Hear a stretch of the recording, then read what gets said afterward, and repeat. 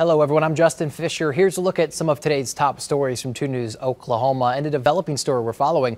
We're learning that Tulsa Boys home employee Matthew Whitaker has been arrested after he was found in possession of child pornography. The Tulsa County Sheriff's Office took him into custody just about 4:30 yesterday afternoon, saying that they found more than 7,000 images and videos from his electronic devices. Stay with 2 News Oklahoma as we continue to learn more. In the next 2 days, more of FEMA's disaster recovery centers are closing in Green Country. These centers, set up at the Cherokee Community Building, will be closing for good. That's tonight at 7 o'clock with the details on your screen.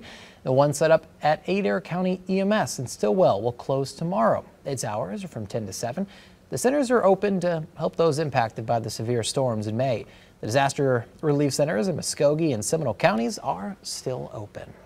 All right, let's get over to meteorologist Emma Landeros. Look at that forecast. Hey, Emma.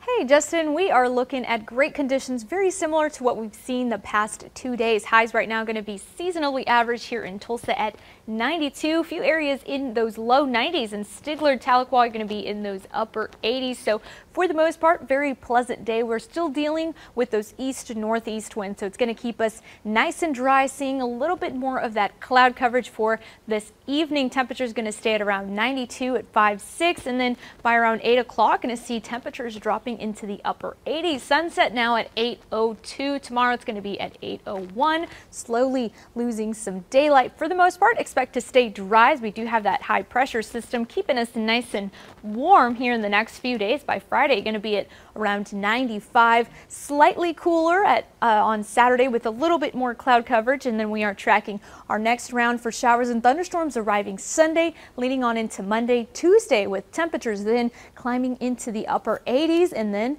back into the 90s.